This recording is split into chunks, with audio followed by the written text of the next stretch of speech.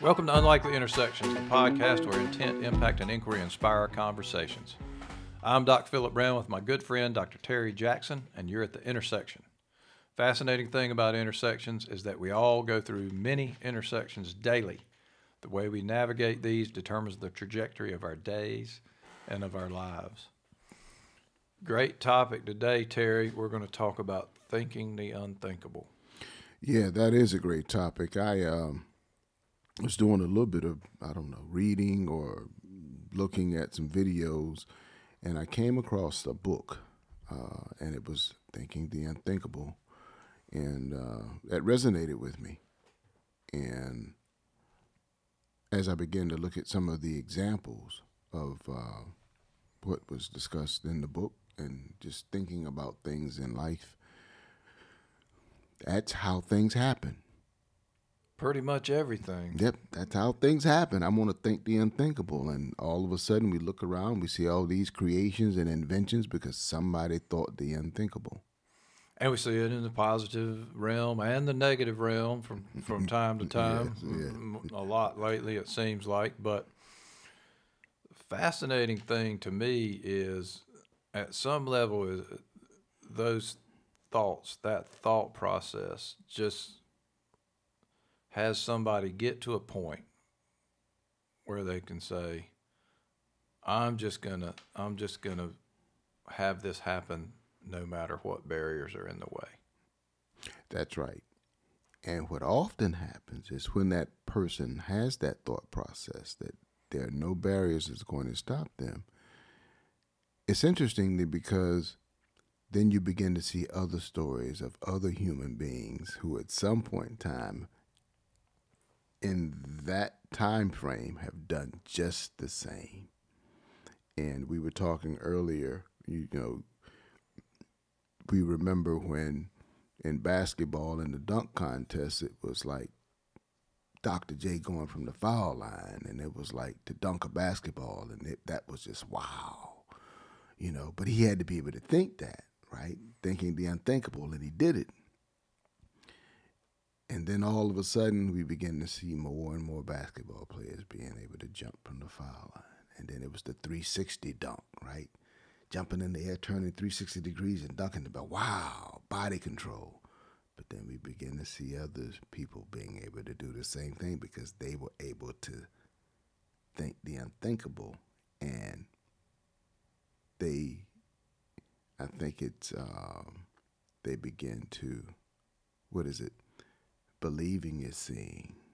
They could see themselves. It's like close the eyes and see it. And all of a sudden, all of these barriers begin to fall in human performance because someone did it, and then others say, well, I can do the same thing. Let me think the unthinkable, and then let me do what we said we previously couldn't do. That's always how mankind has kind of performed. It's like the 4-minute mile. Before Roger Bannister broke the 4-minute barrier, it was thought that the human heart would explode. Right. At a workload that high. Now, basically, I think that to win the high school state championship in California, you got to be able to break a 4-minute mile. It's interesting now. So we just went from, I guess, the 60s with grown men to now high schoolers. When in fact, as you just said, they thought the heart might explode because they just didn't know how far you could push the human body. And I've always told people this: the body is meant to be worked. It's not meant to stay still. It's meant to be worked. It is a machine. Yeah, that's one thing that for sure is true, and we get wrong. That's one of the I'm guilty of it myself, is that you can definitely take the resting element too far. And, if you do that, then basically you are going to lose body resilience. You're going to lose flexibility. You're going to lose strength as you age and all these kind of things. So some of the stuff that, I would advocate from a health standpoint really is maintaining that high activity level and understanding that there is a use it or lose it phenomenon with the body. Absolutely. So You know, I definitely believe in thinking the unthinkable. I think most people probably do. That's how a lot of people have achieved uh, a lot of what they've done. Because if you ask me years ago, some of the things that I've achieved today, I wouldn't do that. But somewhere down the line, because of what I saw, what I experienced, all of a sudden I began to think a little bit differently. And all of a sudden, certain things begin to happen, whether it's through, from the preparation. But I think at some point in time, we all think the unthinkable. As you said, whether it's positive or negative. Well, the human potential is so high, Mm-hmm. and what I see a lot is folks are able to conceive of the unthinkable being done.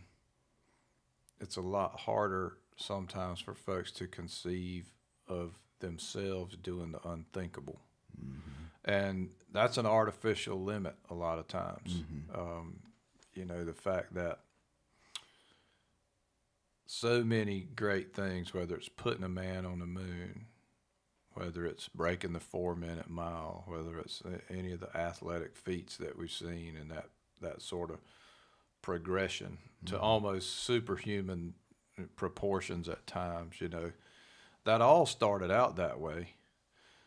But it's almost as if in order for it to become mainstream that a given thing is possible, it has to happen a lot of times. Before people believe it. But yet there's evidence that happens all of the time, especially after the first feat has been accomplished, right? It's like everybody else comes along and it's like, wow, now it's the norm. When in fact, at one time, we couldn't think of it. We couldn't fathom that this could happen, right? Let's talk about Babe Ruth's home run record, right? 715. Then all of a sudden, here comes Hank Aaron, and then after that, and this will be an asterisk beside Bobby Bonds, right? And Mark Aguirre, and of course asterisk beside those guys, and Jose Canseco as well because of the doping age, right? But all of a sudden, guys are just hitting baseballs out of the park on a regular basis, right? And we never would have thought that Kareem Abdul-Jabbar's scoring record in the NBA would be surpassed, right? But it has been, right? It's interesting, if we would have never heard the word limitation, where we would be. If it was never a part of our vocabulary, where would we be as human beings if we were never introduced to the word limitation or limits? That's a fascinating question. It makes me remember, I read an article recently that the first person who's going to live to be 150 years old has already been born. Yeah. You're thinking, 150? Yeah. Man, average life expectancy is half that. But yet that's possible. What does it mean, and how should we adapt to be able to, have people live that long? Some things probably need to change. I saw an article yesterday that said, for those companies who are focused on creating products and services for the young, given the fact that the life expectancy is getting longer, you really need to start looking at creating products for the older who are living longer now, because they're living longer, healthier lives versus many years ago when someone got older, you kind of saw them as not having a productive lifestyle, when in fact today the lifestyles are more productive, and so focus on creating those kinds of products and services for those people versus the younger people. It's quite interesting take. Yeah, and I get at it in Do You Speak Patient, the book, right, under maintaining health. And it's so much more effective to maintain health than to try to restore it. And when you start talking about longevity, it's even more critical because we're never gonna. I say we're talking about no limits, and I'm saying we're really going to struggle to create systems that take care of people as infirm as many people are as we experience this wave of aging. It's going to be very difficult to do that. And so the real thing to do, and it's better not only for the greater good for the system, but it's better for the individuals, is how do we create this health movement so that people are preserved? You know, you get this, it's still a finite time. Even if you live to be 150, that's still a finite time, and it's really not all that long in the grand scheme of things.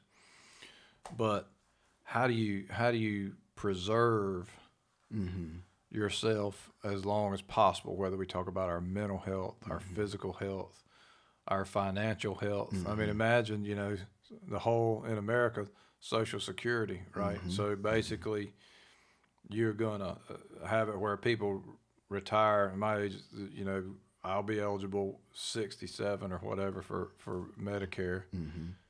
And live to be 150. Right. I mean, how is that going to work under the current system? I mean, it really can't. Right. And so it's time to be trying to think of the unthinkable, right? So how does this actually end up playing out and working? Yeah, that's very interesting because, you know, there's so much that has to change around laws, policies, procedures. You know, heck, take a look at Tom Brady and how long he played productively as a quarterback in the NFL. Now, we're calling him the GOAT, but someone is going to come along who's going to play longer and have a more productive life and a more productive career. We may not see it, but it is going to happen. Oh, sure. Absolutely. You know, just like all Johnny Unitas' stuff is long surpassed, and, you know, and that's really how it's intended to be. It's important for us, though, who are here now, to try to do some solutioning for what it may look like in the future in terms of preparing our built environment, for instance, to be more suitable to that, but not just to be suitable in the sense of accommodation. It's how do we make it more suitable to drive that, right? To drive that better health, to make it possible for more people to experience the fullness of life at longer level. You know, that's certainly possible. We know it exists in blue zone communities across the world. So the unthinkable is how do you scale that? And when you think the unthinkable, you're also thinking from a perspective of abundance, right? Because how do you scale? How do you achieve?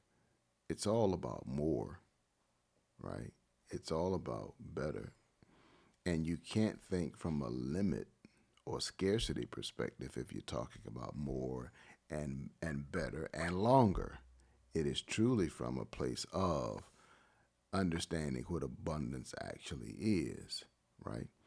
And so we have to be mindful of the vocabulary that we use when we are talking about this. We don't want to sound oxymoronic, right, about this.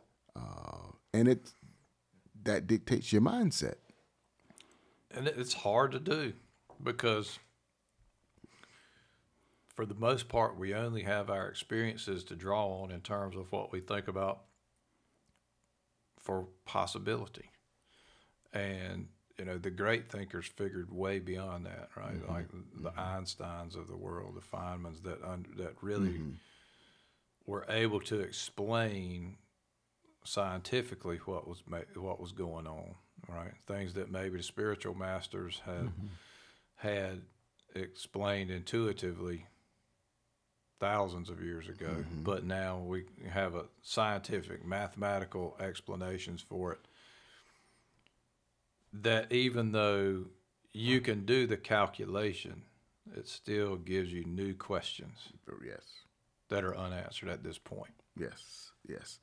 And that work has to be put in, right? That trial and error, as we keep referring back to Einstein, right? That trial and error has to happen in such a way that there are new scholars who are working on, this work, where it becomes the norm for those scholars to work on this particular kind of work. How do we productively, with a specific quality of life, extend the life of the human being, right? Given all of the given all of the cognitive abilities that are needed and the physical abilities, how do you go about, doing that, thinking the unthinkable? It's amazing. Well, an example is flow of information, right? When you start talking about that handoff between, this great thinker and the next generation and the next generation, you have smaller examples of that all along. So, interestingly, in healthcare, that flow of information really is one of the things that provides the greatest hazard, because there are lots of barriers to flow of information. And if you look at the average person, and we'll just take the United States, they're mobile.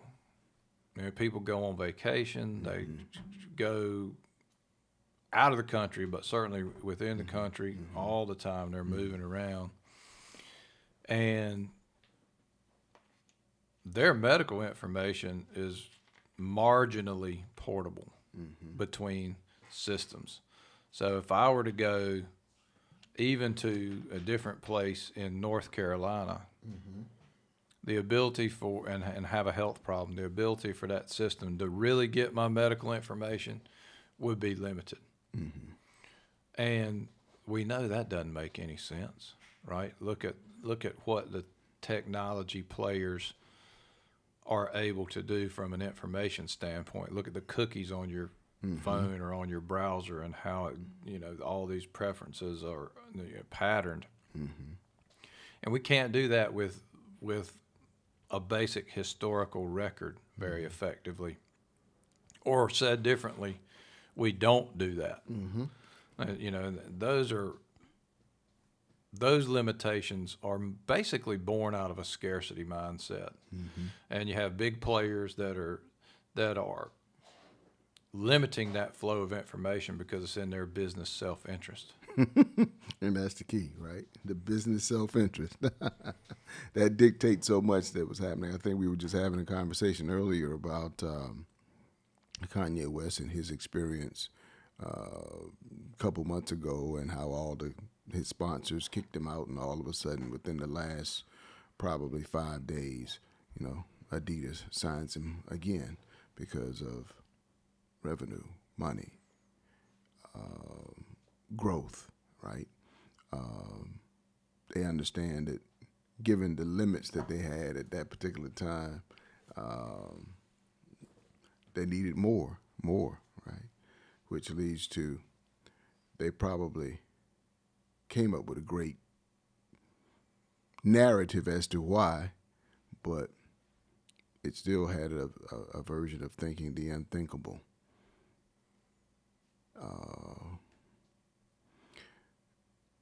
But when we go through history and we look at all of the human feats, high jumping, guys jumping 7-11,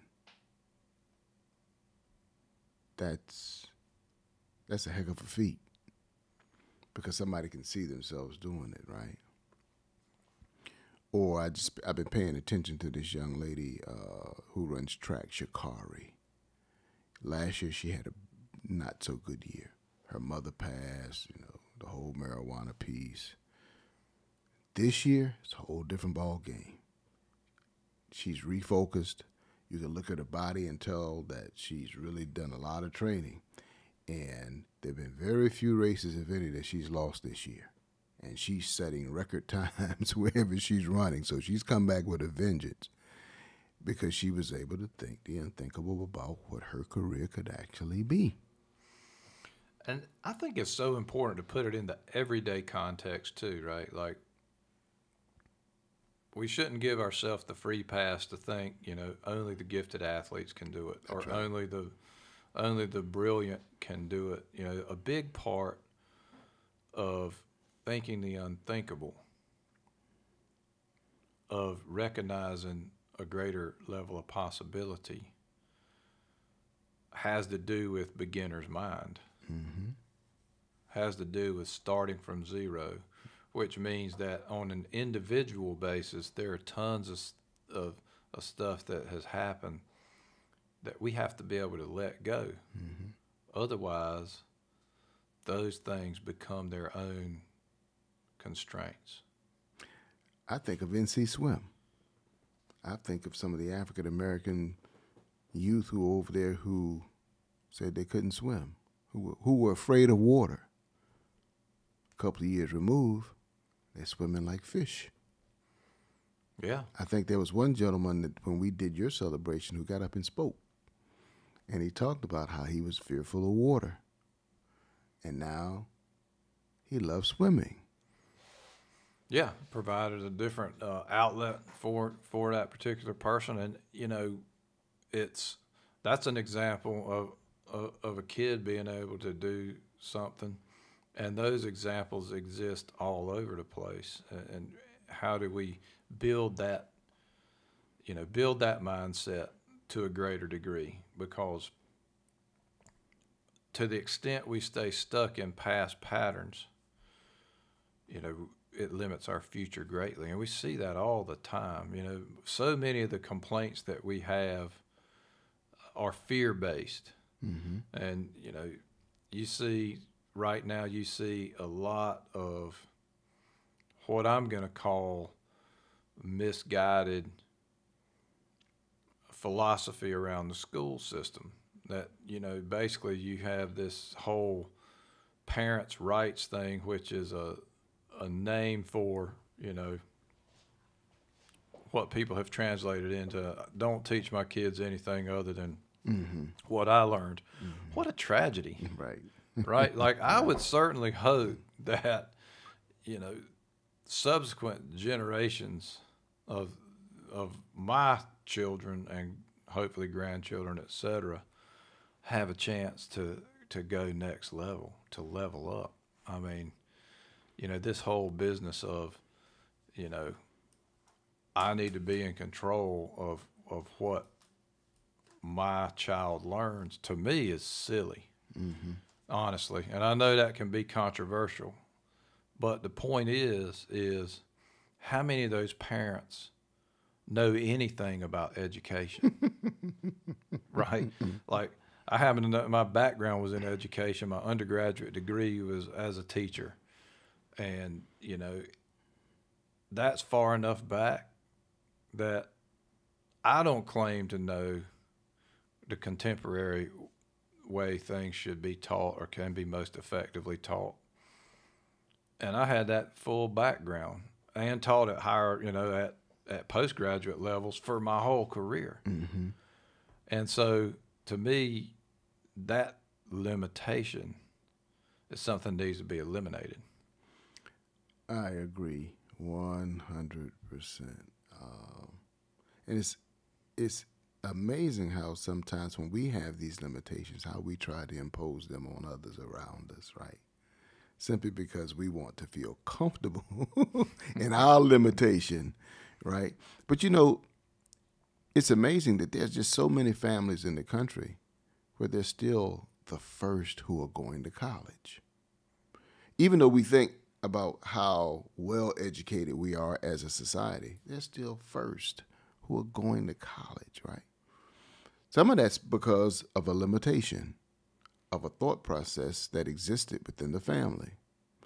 or a perceived limitation around resources of what it takes to go to school, right?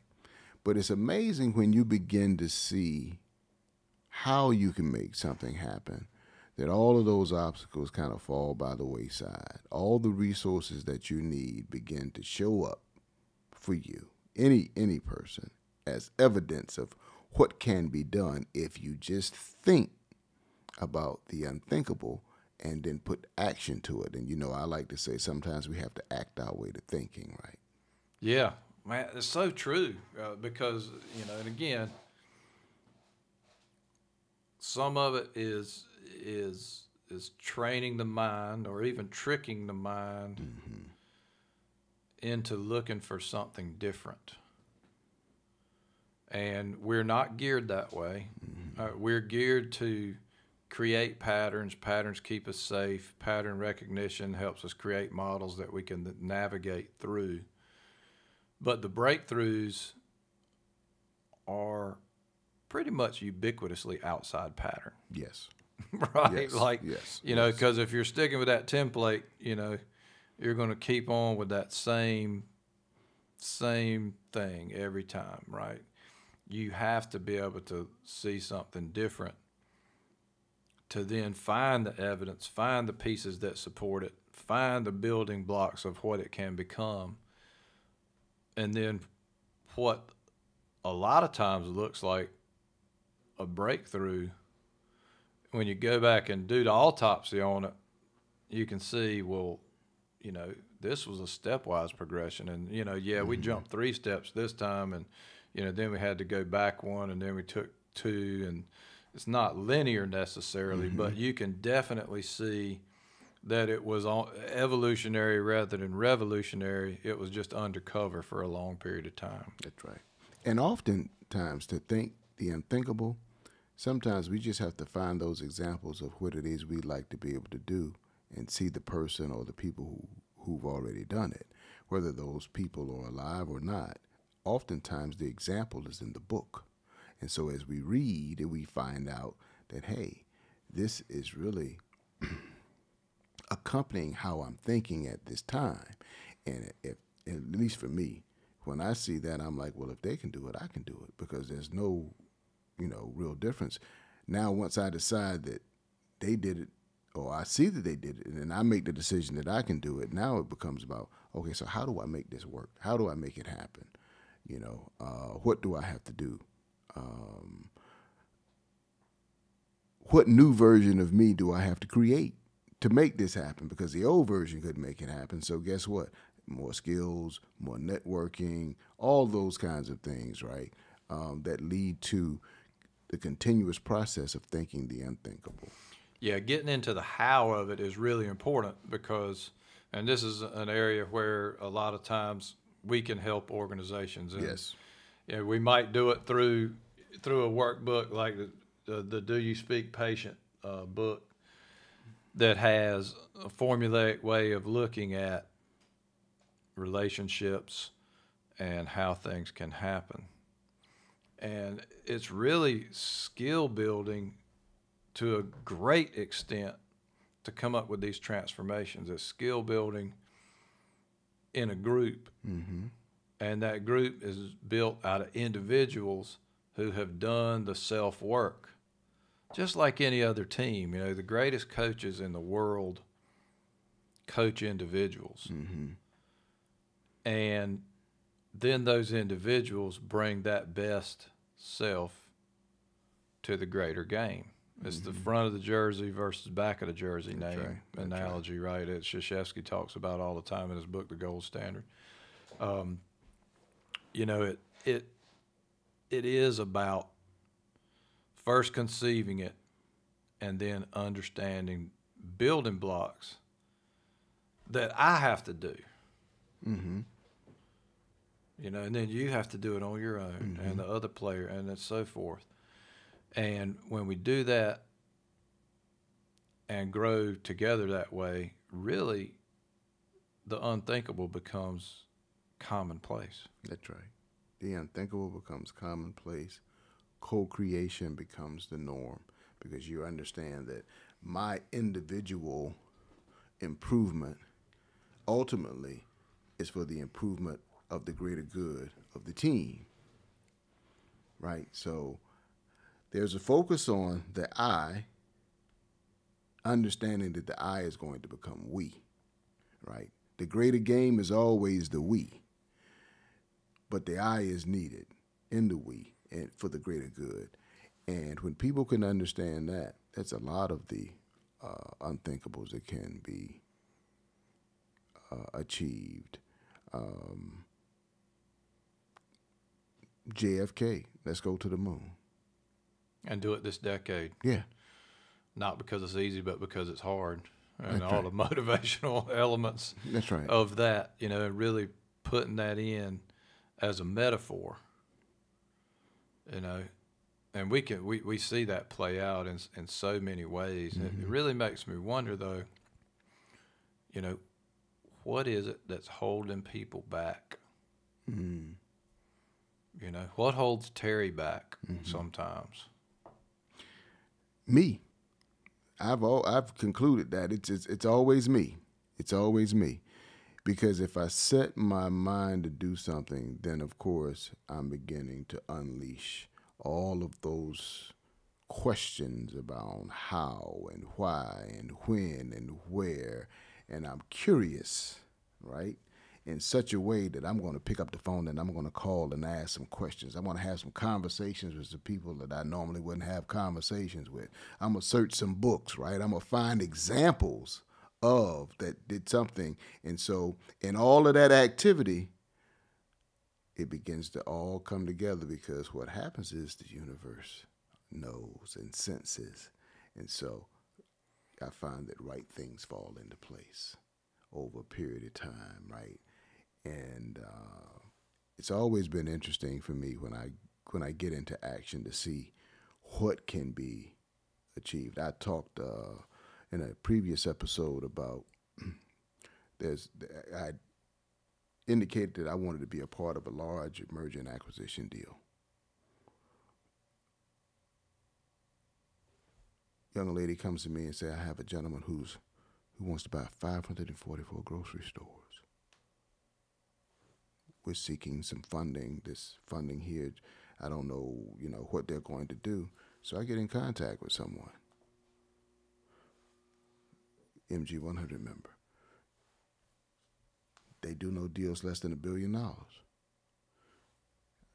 share with him all the information that I gathered. He says, hey, let's have a conversation. Just to be able to have a conversation in and of itself is a heck of an achievement, right? But I wrote it down 8 months ago. And so now I'm in this conversation. And it's a realistic conversation because this is what this guy does. And it's like, wow, what I've ever thought of. When he told me he had raised $11 billion in an offering, I was like, wow. So, and he knows the industry because he's played in the industry as CEO of a company before. Just to have the conversation is amazing versus it becoming fruition. Right? Because the conversation in and of itself is the manifestation of what was written. It's amazing. And what comes out of that is to be determined. Yeah, absolutely. It's amazing. That's kind of the creative visualization process, Shakti Gawain, that you can visualize incredible things. You can really, think the unthinkable. And it can't backfire because the energy of the universe really doesn't work that way, right? Like, so it sounds something like, this vision or something better is on its way to me for the betterment of all involved, right? Like you shouldn't really think that you can manifest, well, I don't like the way this person treated me, so I want this to happen for me, and it'll be bad for that person. It doesn't work that way. but the whole universal law of increase and all of that allows us to see what we're looking for.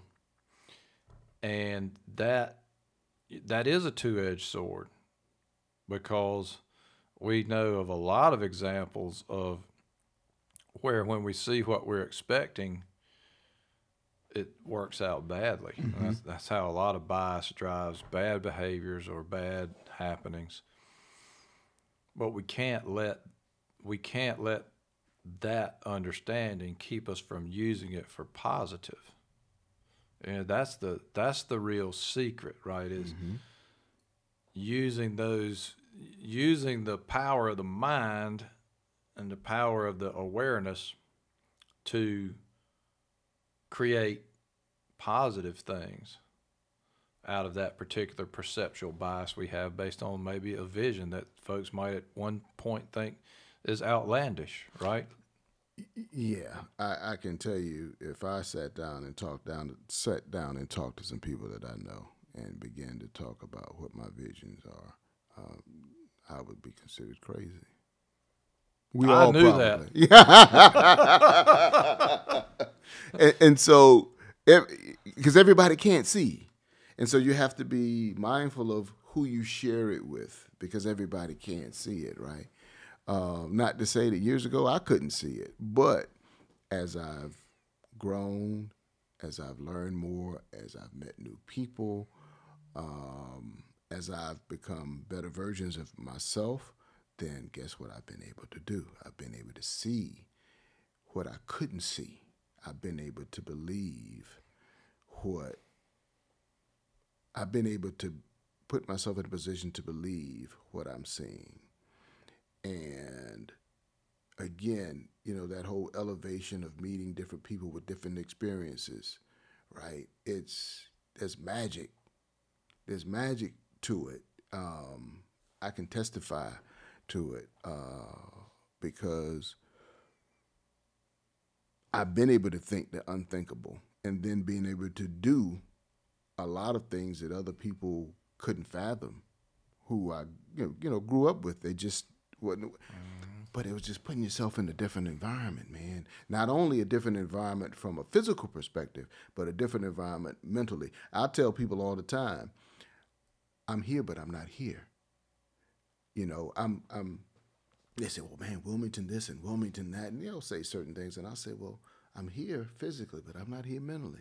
My thoughts are here, here, here, because I'm trying to think about this and doing this and getting this done. So I may be here physically, but mentally I'm somewhere else. Yeah, and that's another power of the human mind, right? Like, we know that there's basically no limitation. Mm-hmm. If you don't believe it, think about the dreams that you have, or monitor your mental chatter for every half hour for 12 hours and see. You'll go around the world, and probably into outer space. I mean, all kinds of, thoughts come. And so really there's not any limitation in terms of what we can conceive of. But the concept you're getting at is, being able to be the seer, and one of the things that holds us back is when people can't see. And there's that translational element that's limited by language a lot of times, is that we can have intuitions. We can see things in a concept that we're not well equipped to communicate at a given time. And a lot of times that translational gap becomes the limiting feature, and it's not until we can overcome that communication piece that we can make some of these things happen. I've had some friends say, man, I've never known what I wanted to do with my life. And I'm like, wow, why is that? You have to realize everybody isn't you, all right? And so everybody doesn't see, but trying to figure out how and why, and how did you get those limitations that, that you're living within? Because I've seen a lot of that, because the limitations, when you put the limitations, then also what happens is there's a lack of hope, right? Which is probably the worst that you can experience. Well, that's what gets people stuck, right? So, if you have a set of limitations that's self-imposed based on your experience, that's the whole concept of trapped energy. It's a self-imposed limitation in your mind about what you can do or what is possible. And it so commonly is not founded in reality, big R reality. It's just founded in little r reality, your or my experience. And to the extent that we can recognize that thinking when it comes up, it's going to take us to weird places in terms of our thoughts, in terms of our emotions. But if we can just let those thoughts and emotions pass and be cognizant of what's happening in the moment, right then, when we're working on it, whatever it is, then we have the potential for breakthrough performance in that moment, time and time again. Yeah, I couldn't agree. I couldn't agree more. You definitely have to be able to see it. And you're right, everybody can't see. And there's evidence of that every day. You see the evidence of those who can see and those who can't see. You see it every day. So it's not anything that's hidden. All you have to do is take a ride through town sometimes and look and observe. And you see those who can see and those who can't see. And then when you're talking with friends, you can hear it in their vocabulary. The ability to see, the ability to not see, what the limitations are and how the limitations were, where they originate, right? All you got to do is listen to a person's language and you kind of figure that out, right? One of the things I've often mentioned in some of our episodes is the fact that the little wins, how the little wins add up. And the little wins enable you to think the unthinkable, because now you go from believing is seeing and to seeing the evidence of the little wins that you've been able to create, which propels you to say, I'm looking for some bigger wins, but I know that based upon the confidence I have from achieving the small wins, I can achieve the big wins, right? It's like going from you're a Division II coach, and all of a sudden you get Division I mid-tier, and then all of a sudden you're ready for the big boys. You're ready to go become one of those Power 5 because you've prepared yourself with the little wins and you've built the necessary skill set and the confidence. And so the limits that you may have once had at Division II have been removed because you've proved yourself. No different than Deion Sanders going from Pee Wee to high school, and now he was at Jackson State, and now he's at the Colorado Buffaloes. Yeah. I mean, and I think it's important, we talk about this concept of being able to see, of being the seer. It's also important to understand that there are significant periods of time in all of our lives where we can't see, no matter how much we're trying to. That's okay. That's part of it. Now, what underlies that? Like how do we navigate that? And there's specific work that we can do that we can help people with. But the truth of it is often, in simplification form, is that if I'm hung up in my own thoughts, which are based on my biases, if I'm hung up in my own emotions, and so I take a track before I've had a chance to really observe what's going on in the environment that I'm actually in, not the environment I'm worried about I might be in. There's a big difference there. Those are the things that blind us. Right. Again, it's that detachment piece where if you can put yourself in a situation where you understand that you are aware of what you're thinking, what you're feeling, and what you're seeing, then that's a space where miracles can happen every day, and they do for people. And it's also okay that you can't maintain that space all the time, because none of us can. That's right. Right? There are too many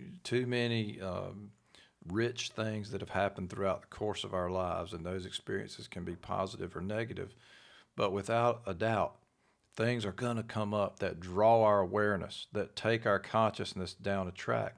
I mean, you can think about it. If you really watch a really good movie, like, you're just gone for 2 hours, right? You're in that, like, it is where you are completely. That's your awareness being drawn directly to something. If somebody when they first fall in love, you are totally there, and a lot of other awareness is just absent. Those things are good. If you have a great tragedy in your life and you're sad, that's consistent, right? Like, and that's fine, and that's going to take a certain amount of energy, but at some point it has to pass. Because if it doesn't, if you trap that down inside, it's going to get triggered by something. It's going to come out, and it's going to prevent you from being able to see what's actually in front of you at the time. It's really a formula for human happiness, which is inside all of us. Yep, inside all of us. And, one L eliminates another L. Let me explain. Your willingness to learn eliminates limitations that you've placed on yourself, right? Because it gives you new skills. It takes you a different place, mentally and physically. And so if you can just remember, learning in and of itself eliminates limitations, because there's an expansion of thought. There's an expansion of vision, of sight that happens with that learning that takes place, right? Not that you're going to know it all when you go to the table, because I know I'm at some tables now that I don't know. But the first thing I say, hey, I need a little bit of assistance, or I need to go back and do some review. I need to go back and study to show myself approved, right? And that's what you have to understand, because that's all a part of the learning process, right? Like Dr. Rao says, our only real job is to work on ourselves. Yeah, and we got an episode, I think, Return on Learning or Return on Knowledge, that talks about the ROI of that self-work. And how it does, that's what creates abundance, right? Yes. When it's a combination of the tools we give ourselves and the baggage that we release that, we all carry. I mean, the human condition is filled with suffering, Buddha, suffering. And the thing is that suffering can either be reduced or increased based on how we let things flow through us, experiences that we attach to, either because we hang on to it because it was a good experience, or we kind of bury it and it traps us because it was a bad experience. Both of those things rear back up at points when they get triggered and keep us limited in a given moment. And so to the extent that we can just be cognizant of that and just allow those thoughts and emotions to pass, it opens up possibility. And that's what we're talking about is, the whole thing of thinking the unthinkable is really just possibility. That's all it is. That's all it is. Whether it's me co-creating with someone else to make that happen, me transforming my thinking to make that happen, right? Finding some framework that enables me to walk me through what happens, like the Tell Me framework, right? Because it's applicable across all industry in everyday life. So I should be able to think the unthinkable. And from a very simplistic perspective, we probably think of the unthinkable every day, right? We may ask questions that people would have never thought that you would ask about a particular topic, and that was actually thinking the unthinkable. So it's nothing that's real complex. Sometimes we get in these conversations, it sounds so complex, but it's very simple, right? You sit around and you say, you know what, I never thought about that. from that perspective before. That's really a version of thinking the unthinkable, right? We just don't think about it that way. Yeah. And what happens so often is that one of those ideas comes out, maybe it comes out as a question. And then I myself or some other individual in a group setting comes up with a litany of reasons based on experience why that can't possibly be. Mm-hmm. Right? And most of the time, those reasons are perfectly valid in that person's experience, even if it's my own. Mm-hmm. But if you go back to the understanding that all those things that are in my experience were just a reality, not the reality, then you begin to realize that, hey, this thing that sounded kind of way out there might be just right around the corner. Can I see around the corner to get it? I remember when let me make sure I got the right name for this device that came out, because it no longer exists. But it was the Walkman, right? The Walkman came out. Who would be thinking about, you got your music on your hip, you got your headphones on, you're walking around, right? Before that time, it was the stereo or the big old beatbox or whatever it was, right? But now somebody condensed it down to a Walkman, right? And now, instead of it being, you don't have to have a stereo in your car, a stereo in your home anymore. You go to Alexa, and it plays your favorite, your favorite songs, right? But who would have ever thought that? Somebody had to think the unthinkable to put that to make it reality, right? You're a physician. Robots in the operating room, right? Who would have ever thought that some years ago? Yeah, I mean, it's fascinating. I remember when we first started doing the first Da Vinci cases at East Carolina in Greenville. It was the cardiac surgeon there, Dr. Chitwood, world expert in robotic mitral valve repair. And as a result of all that, we got into different general surgery operations with that, and it was really the early work of that tool. And now it's evolved a great deal. It has very important applications that it has become the best way to do certain things. And then there are other things along the way that turns out it's not as good for as just an old way of doing, but you had to go through the process. That's right. The electric car, and everywhere you turn now, car companies are marketing the electric cars, right? That's somebody somewhere thinking, the unthinkable. You got the vacuum cleaners that go across the rug on their own. They're just miraculous if you got a dog. Let me tell you, I'm sure. Makes a big difference. Yeah. So there's all kinds of examples in our world of somebody thinking the unthinkable to make it happen, and so everybody has that ability to think the unthinkable, right? It's amazing when you begin to remove the limitations, how much people can actually see. A lot of environments cloud people's vision of what could actually be, what the possibilities could actually be, and there have been very few impossibilities when we think about the evolution of mankind, the human being, right? Just about every obstacle that the human being has faced, we've been able to succeed. There's only one, and that's beating death. But outside of that, going off into space, going to the depths of the ocean, running sub 4-minute miles, Usain Bolt, was it 9.8 100 meters? I mean, it's just been amazing. Yeah, it honestly, and those are the things that ultimately give hope hope Yes. for the future, hope that things are going to be okay, and that not only are they going to be okay,